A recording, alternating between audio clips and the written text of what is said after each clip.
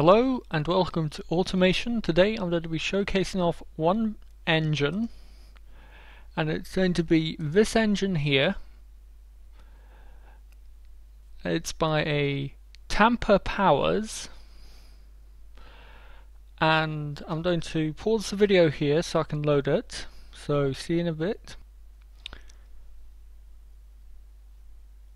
Oh, you're kidding me. Okay, sorry. This here's the engine. It is a monster of an engine. It's a 10.9 litre engine. As you can tell, it's not very good. I can get more out of this in a bit. It's a okay. I'm going to run you through this. It's 3,700 horsepower V8. It's an absolute monster. 3,674 horsepower, 7,300 revs. Power and torque is enormous. 8,300 revs, not that good, but it's still that's before braking. MBTF, that used to be called lifespan, so it's now mean time before failure is 0 millimeters, so it's not very good. I can fix that by changing one value, getting about 1,100 kilometers. Responsiveness 71, so this is a pretty torquey, this is a pretty lively engine. Loudness is 47.2, so I'm surprised because yeah, big exhaust system. Smoothness is 60.4, so it's a pretty smooth engine for what it is.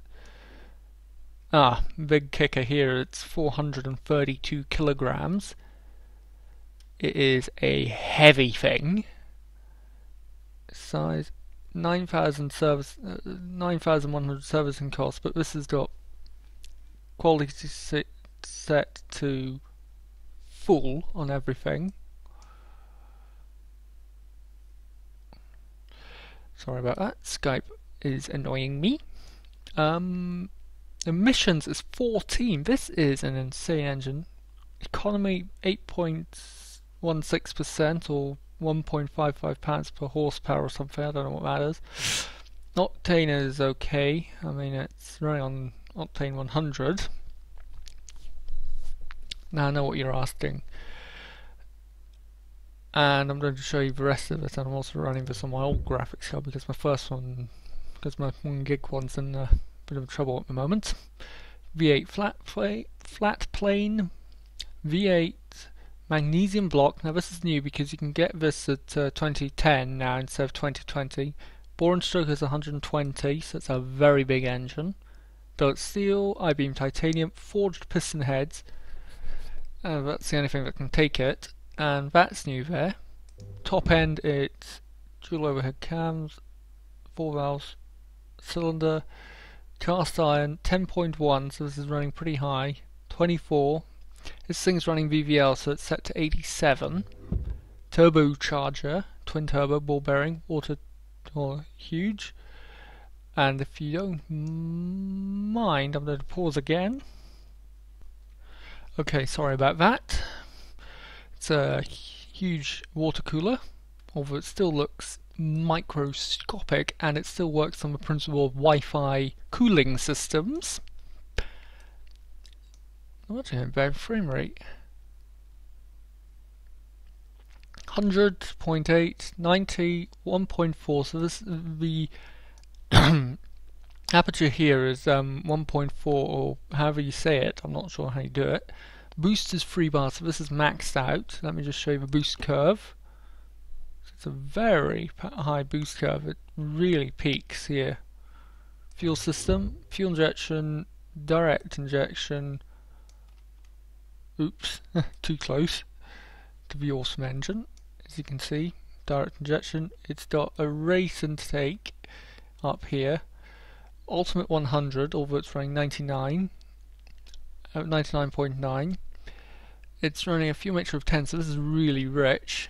This number here, I'm going to alter this later because if you drop it down to 72, you get 1,000 kilometers out of it, but the octane goes up as a result. 8,300. That's one before breakpoint. Also, what TampaPower said. Dual exhaust, as you can see. Huge 6-inch diameter. This exhaust is 15 centimeters across at the back end. Let me just show you. Yeah, that's 15 centimeters or 6 inches. It's got a high flow cat on it, a straight through exhaust, and another straight through exhaust. Now I know what you're asking yourselves. I've been rambling for 5 minutes. Let's test this.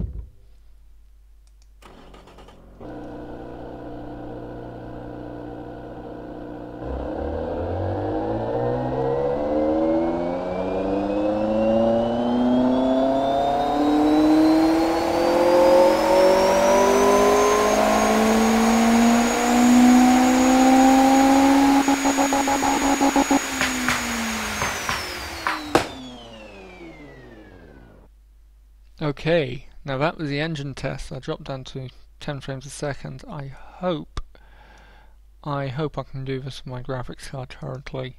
Let's do the engine test. I'm going to rev it up as I usually do, 1,000 revs at a time, trying to tell you. But look at the blue power needle when you get up to about here. It just goes berserk. Okay, 15 frames a second. 1,000 revs, bit over 100 horsepower.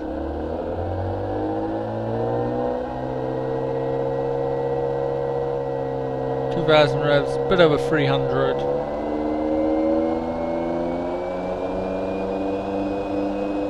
3,000 revs, a little bit under 500.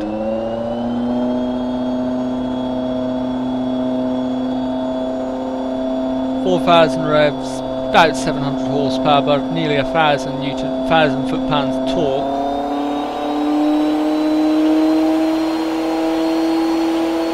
Really coming on to boost, over 1,200 horsepower at 5,000 revs. Well, but under. Okay, it's under. Sorry, let's adjust that down a bit. It's under 1,200 horsepower at 5,000 revs.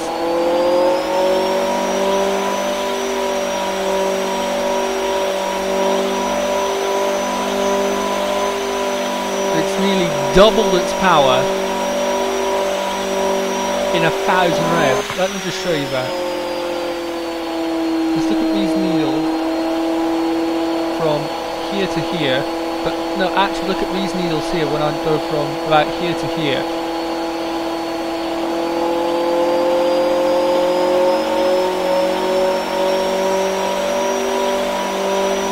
That's over 2,400 horsepower. This is into the unknown now.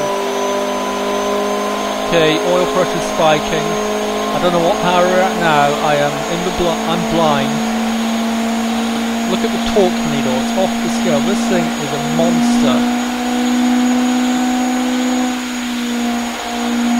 That's about 3,700 horsepower there on that scale there. I want that thing to be 4,800 there, so it's triple, double what it is now, so you can see it.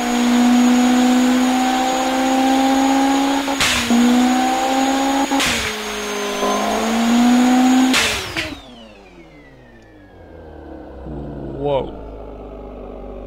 Let me just take you through that again, and I'm not going to talk.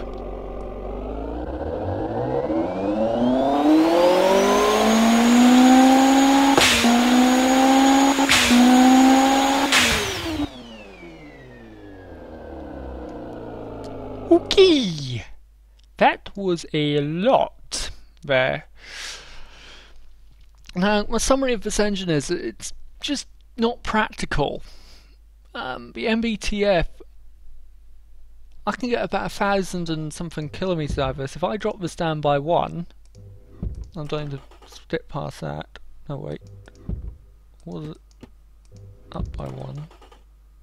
Yeah, if you increase that by 1, the power drops from, let me just put that back where it was. 3,674 horsepower to 3,561. So you lose 113 horsepower, but the thing is, you've got 1,000 kilometers of range on this engine now, and you've increased the responsiveness. But the fuel economy is going up, and I mean, it's not that good. I mean, it's a good try. No, I don't want to mess this one up here because this would just balls it up for everybody. Okay, if you adjust that, it really messes with it. You can just about see the drop there, it's enormous. I'll pause again. Thank you, Mr. Skype. But in all essence, this engine's bananas. Yeah, fuel economy needs to be a bit worked on. But overall, in terms of insano scale,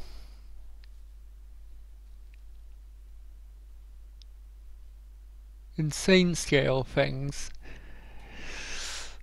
this engine pretty much pushes the limit. I've even tried to make this engine and I can't even get close. And I'm coming up to 11.5 minutes, so I should be getting off here. Please subscribe and please pre-order this game. It is amazing. With this build 1003, you're going to love it. Thank you, and I hope to see you next time. This is Robert Gracie signing off now. Thanks for watching.